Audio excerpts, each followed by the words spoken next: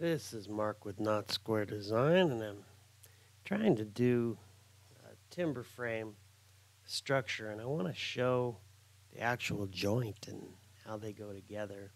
And I don't care what materials they are because I'm just subtracting them. So I've got um,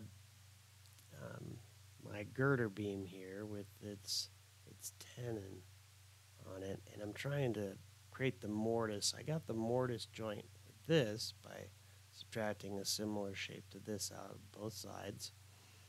That's where this fits in by 1 inch, and then I need this to slide into the hole there.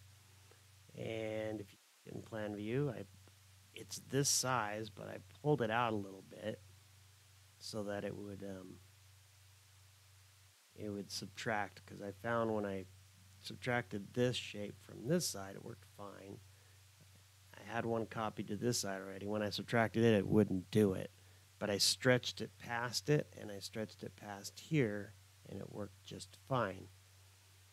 Now when I try and subtract something right out of the center, it just won't do it. So I'll select, I will hit subtract, I'll pick my object. I don't need to keep the original, and voila, there's no hole. Why? So, gonna hit save and send this off to the chief and see what the heck's going on.